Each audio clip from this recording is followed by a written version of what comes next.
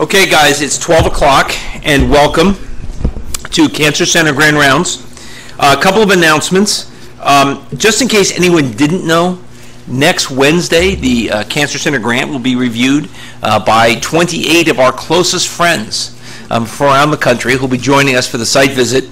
We'll be having our site visit up at Bet's house in the Greenberg Center. And I want to thank all the members of the Cancer Center who have worked so hard to put together what I think is really a terrific presentation and something which I hope will be received warmly by the site visitors. So thank you to everyone for that. The second thing to announce is next week's Grand Rounds, we have a special visitor who's coming all the way from University College London. Dr. Chris Boshoff will be giving Grand Rounds next week. Chris is the Cancer Center Director of University College London. He works at a number of different areas, including DNA repair, also including the area of bladder cancer. He directs a diverse research group at UCL and has been a terrific partner with the Yale-UCL relationship. And he'll be here as well to participate in the site visit. We've asked him to give Grand Rounds, so we look forward to hearing from Chris on Tuesday of next week. So we now, this week, have our regular format of Grand Rounds, and we have two spectacular speakers. The second speaker will be James Yu. James is from the Department of Therapeutic Radiology here at Yale, and he'll be talking to us about prostate cancer and bending of the cost curve. Our first speaker is Dr. Donald Engelman, who is the Higgins Professor of MB&B. Dr. Engelman, I was just saying to him, Dr. Engelman was an established senior professor when I was a college student. And then Dr. DeMeo came up and he said, Tom, Dr. Engelman was an established senior professor when I was a college student too. So Dr. Engelman's been an established senior professor of MB&B for a long time, and we're delighted to have him today talking to us about tumor targeting and drug delivery using the PHLIP peptide. Dr. Engelman. Thanks, Tom. Am I live? Yeah. So it's been a really wonderful experience becoming engaged with the Cancer Center and forming some collaborative relationships, and most of them I won't have time to talk about. My aim today is to tell you about a peptide that we discovered by accident. I'll tell you a little about the accident, but it is kind of a story that you might think of as a model for why the NIH invests in basic science, or at least if it actually turns out to be practically useful, you might think that. So I'm a biophysicist and have been, as you just heard, for a while. And so it was really quite a surprise to me after working on abstract issues having to do with molecular properties that I found myself working on these. I've learned this is a mouse, and I know a lot about them now. That's the front end, that's the back end. And this mouse has a tumor in it, and when we inject the peptide I'll tell you about, either IV or IP, it goes around and targets the tumor. So here's the peptide in its fluorescent labeled form. And so that's pretty much the message. You can leave now, or you can stay and I'll tell you some more details. So the kind of operative question that we've come to bear down on is whether acidity can be a useful biomarker for tumors. As we know, many biomarkers have been used to target tumors, and the general experience is that, here's the case of Herceptin, the general experience is that they do produce a benefit, but the benefit is modest. Viewed in terms of long-term survival. So compared with chemotherapy alone, Herceptin increases average survival by about 5 months. Well, that's valuable, but what one hopes for is more. But then we might ask, well, why is it that this curve goes down that way? What is it about tumors that they such that they become resistant to something that, in this case, binds to a surface receptor. And the answer, at least part of the answer, appears to be that real tumors are quite heterogeneous, and they express whatever the marker is at varying levels in different cells in the tumor. And so you apply whatever the targeting molecule and therapy is of your choice, and it gets all the cells that express a suitable level of that marker, but then the rest of the cells continue to grow, and the tumor eventually recurs, and with the result that the curve goes down. So the question on the table is whether acidity might be something that could be targeted. Tumors are acidic, and they're acidic for a basic reason having to do, or a set of basic reasons, having to do with their physiology. So this is a marker that can't be selected against except by not being, by converting to a non-tumor phenotype. So selection seems unlikely. And the peptide we've discovered is a way to target acidity. So the reason for being interested in this is, I think, that it's a different route to target tumors based essentially on their physiology. What is that physiology? Well, one basic property is that tumors are often growing too fast for their oxygen supply, or trying to. And so the result is that the lack of oxygen puts them into anaerobic respiration. They use the glycolytic pathway that you all know very well. And yes, I could examine you on it, but I won't. And the cytoplasm becomes acidic, and the cells pump the acid out to maintain their physiological balance. That means that the environment gets acidified. The other, another major contributor is that cancer cells take up glucose very avidly, as probably most of you know. And the result is that they tend to overwhelm the capacity of their mitochondria.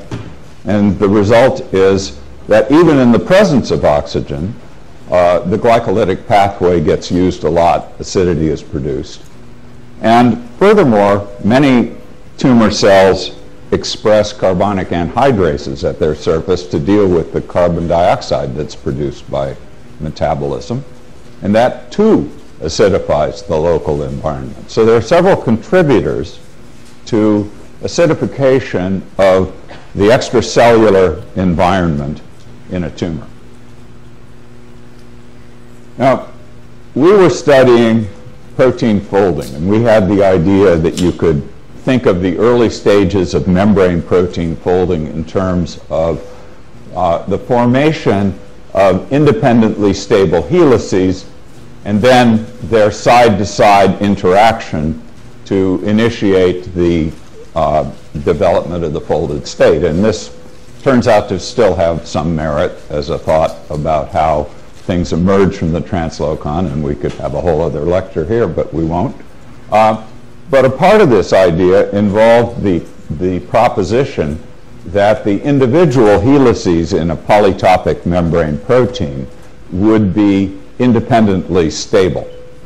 And there are a bunch of arguments connected with that. But it set us off to test this idea.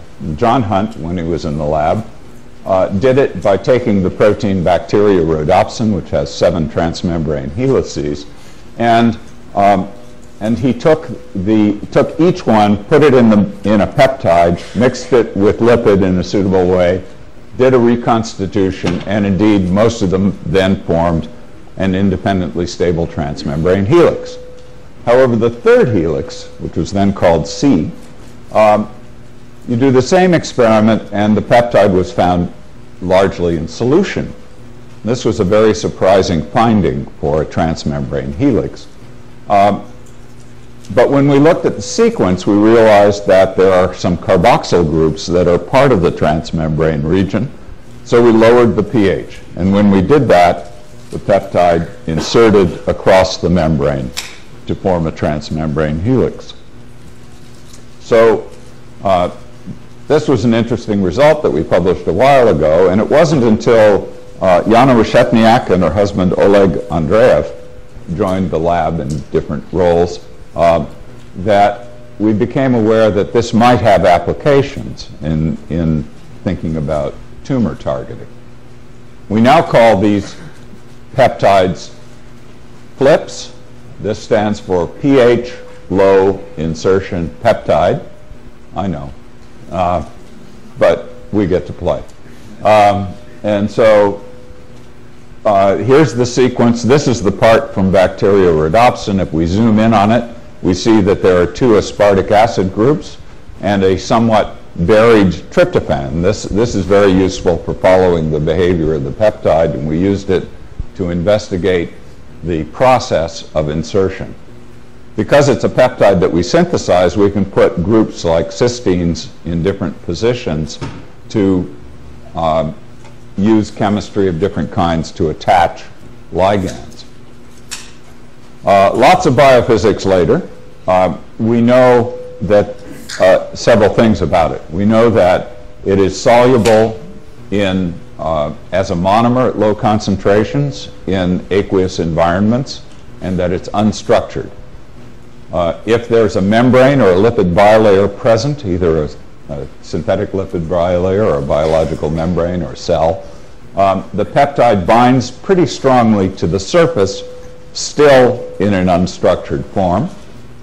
And if we lower the pH, it inserts across the membrane to form a transmembrane helix. And we can follow this by fluorescence.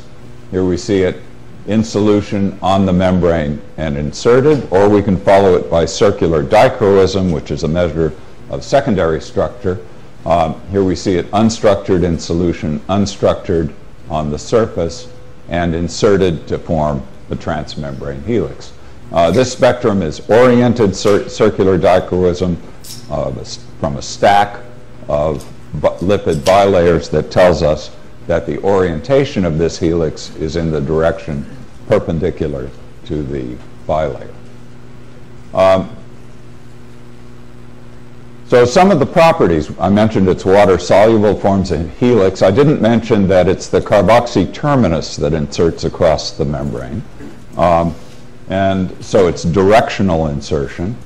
It's monomeric to the extent that we can measure it at low concentration in all of these states. And that's really quite remarkable. And it leads another branch of the work is to use this as a model to study how peptides insert into membranes, because it's extraordinary that you have a peptide that's soluble in water and that can form a transmembrane helix. Both of those things are usually incompatible properties. Doesn't seem to harm cells at all. We've done a bunch of studies to look for membrane fusion events or leakage events, and when injected into mice or put into culture with cells, there doesn't seem to be any toxicity that we've yet measured. We haven't done a formal tox study yet. And from the standpoint of biological, its use as an agent, the fact that the D-amino acid peptides work as well as the L-amino acid peptides means that it's a couple of things. One is it means that it can't be receptor-driven or have anything to do with specific interactions with anything in the cell, because the D-amino acid peptide shouldn't do that, but the L-amino acid peptide does. And it's also more stable, one thinks, in circulation. So I'm going to say a few words now about how it works, what the mechanism is. By doing kinetic studies, we were able to show that the helix forms fast. It's a very difficult experiment to do rapid kinetic studies using circular dichroism. It's very easy using fluorescence. So we follow it both by the CD signal and the fluorescence signal. These lines are actually fits of an explicit model. They aren't just multiple exponential fits. And we get time constants. And notice that this is really pretty slow. So this is on the seconds, many tens of seconds time scale for the insertion event.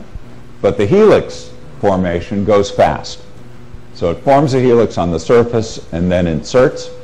If we go the other way by jumping, this was for jumping the pH from 8 to 4, so from toward acidity. If we jump away from acidity, then the helix unfolds and emerges pretty much with similar time constants.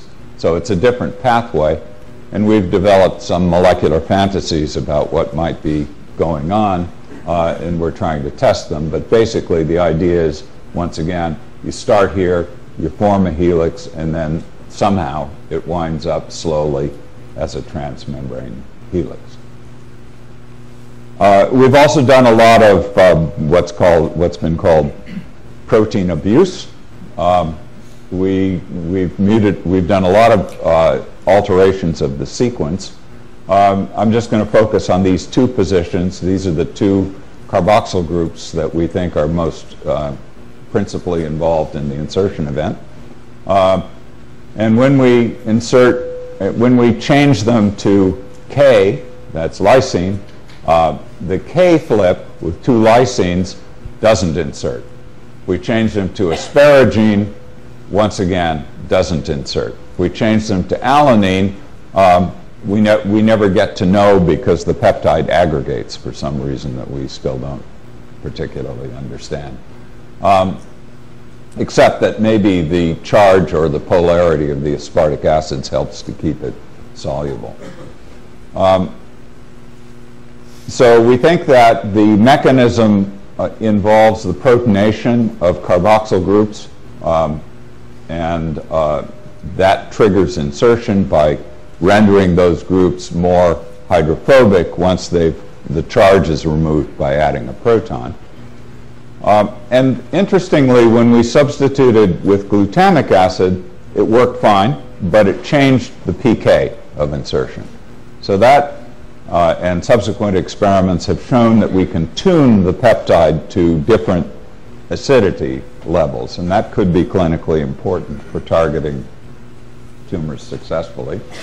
And here's an experiment in which the different variants were tried, the one with lysines and the one with asparagines, shown here and here, with Psi 5.5, a dye that emits in the infrared fluorescence, has infrared fluorescence, targets the tumors if it's FLIP, but does not target them if we change these groups. So it's nothing about the binding of the peptide or something like that, we think. So what we know that when the pH is low, we form a helix and we get insertion. The aspartic acid groups are a key for the insertion event. Changing them can abolish it or alter the insertion pK, and other groups modulate cooperativity. Not discussed.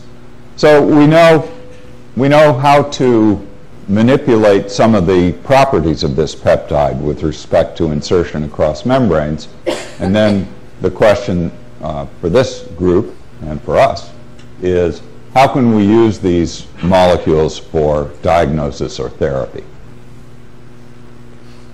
So we have three lines of work. One is imaging.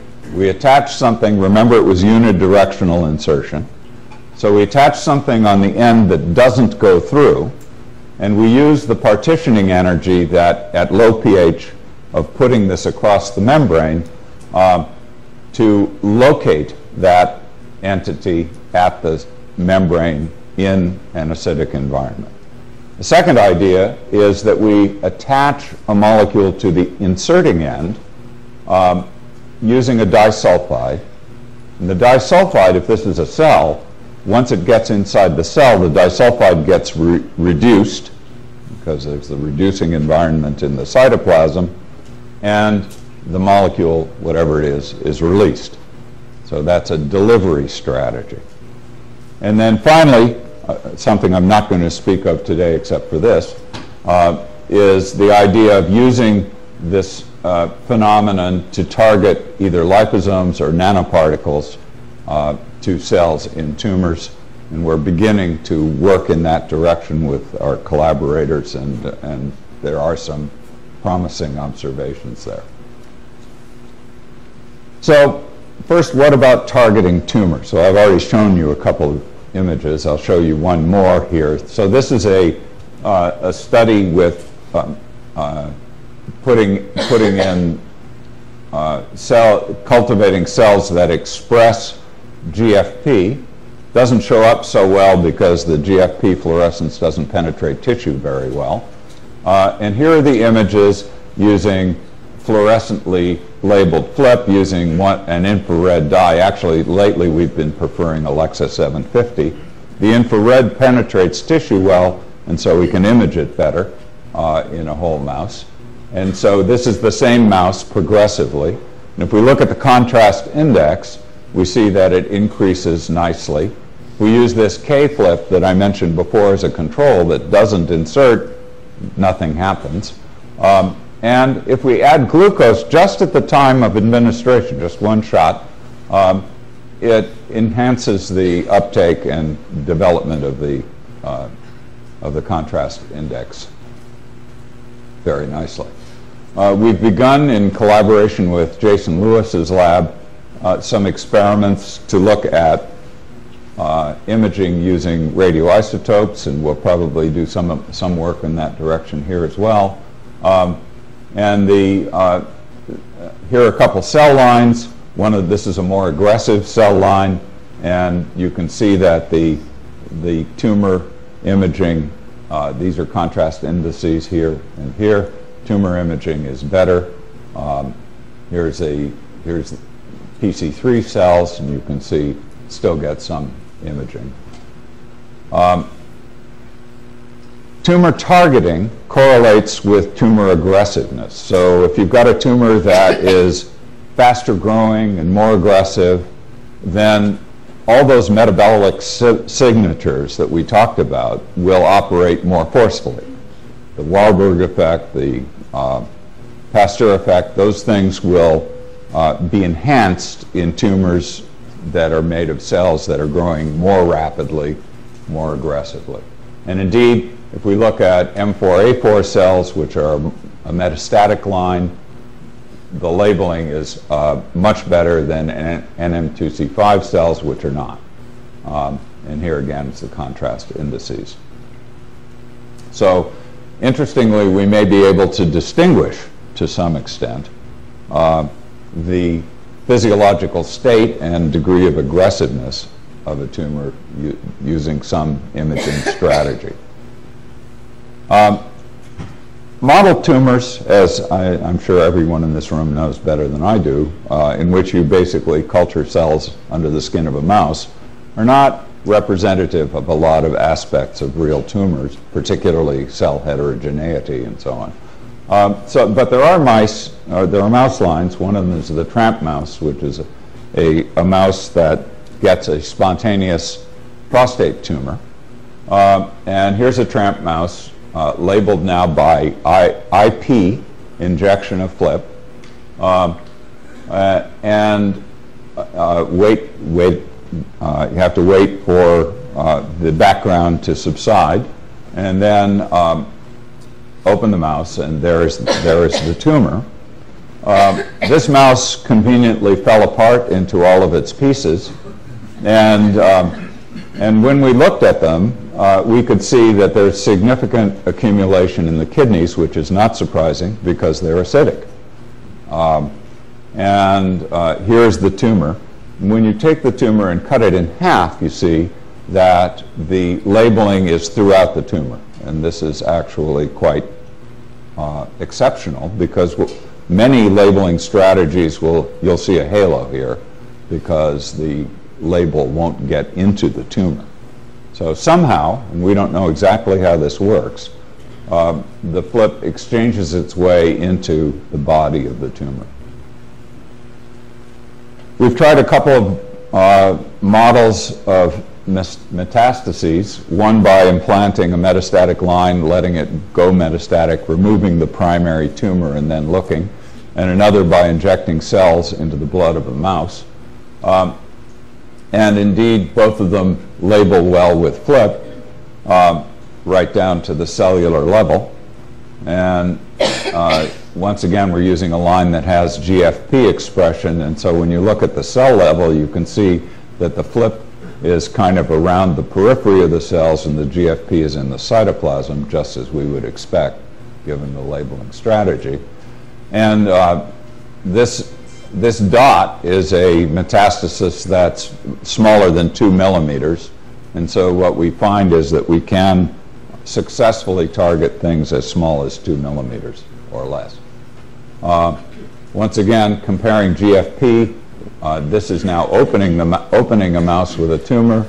We compare the boundaries indicated by the fluorescence of GFP with that from PHLIP. They coincide. If we take out the tumor and leave little bits behind and zoom in on them, the images still coincide, and this is a millimeter size scale, so these are sub-millimeter little bits of tissue that can be successfully identified, potentially opening the way to image-guided surgery.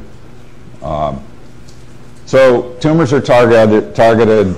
There is a background in kidneys that we have to think about. Aggressive tumors are better targeted. Small tumors can be targeted. Now, I'm pretty much out of time, but I just want to say that we've done some studies with model compounds to establish what we can deliver into a mouse, and we have an attachment point. We vary the properties, and we detect by fluorescence. And here's delivery of 2 of those compounds into cells. And the properties of those molecules are surprising. That is, they are quite polar. So a negative log P is a polar molecule. A negative log P of 2 is really quite polar, and these molecules would not get in on their own, leading us to think that we could deliver functional molecules like peptide nucleic acids. So here's delivery of a peptide nucleic acid in the same kind of experiment, putting a fluorescent label on the peptide nucleic acid, delivering it into a cell, zooming in, and you see it in the nucleus. And our colleagues, and we're doing some parallel work here, our colleagues have done one experiment that I'll show you, although it's preliminary, with Peter Nielsen. And this is a tumor grown from cells that have a splicing defect that can be corrected by a peptide nucleic acid, and it appears that it is when you inject PHLIP carrying a peptide nucleic acid. So PHLIP can target and deliver molecules with no formal charges are a problem. Log P's quite polar, big into a cell. So the overall conclusions are we can target acidic tissues, including tumors. Cargo molecules can be delivered. Nanoparticles can be targeted. We didn't talk about that, but we've shown that nanogold can be targeted to tumors in the same way. So we have surface targeting for imaging. We have the potential of delivery into the cytoplasm, and we have nanoparticle targeting. This work has involved a lot of people, and on an ongoing basis it will continue to do so. I just want to pick out that Oleg Andreev and Yana Reshetniak are my close collaborators. We've been lately beginning some very important collaborations here at Yale with the Bosenberg Lab, the Glaser Lab, the Saltzman Lab, and the SLAC Lab. And we thank the YCC for facilitating this. And we've had a pilot grant, and we're rolling. So I'm very pleased to tell you this story, and I'm now open to questions.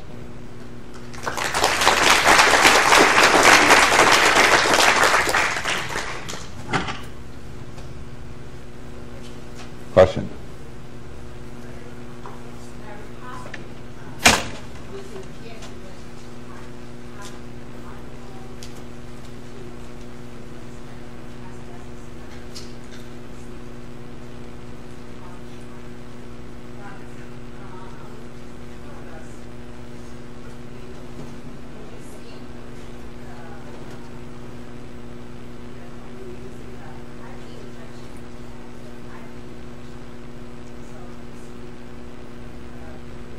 It seems to work either way.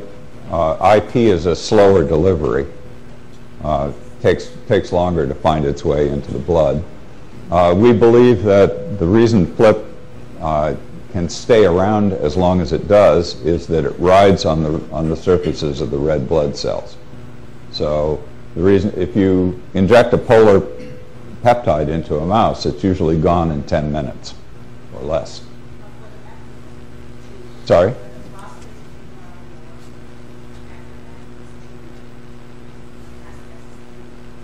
For metastasized.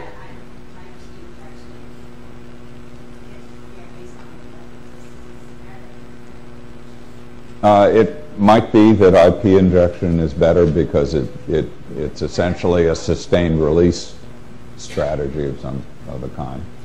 I'm not sure what I'm having trouble understanding what the question is.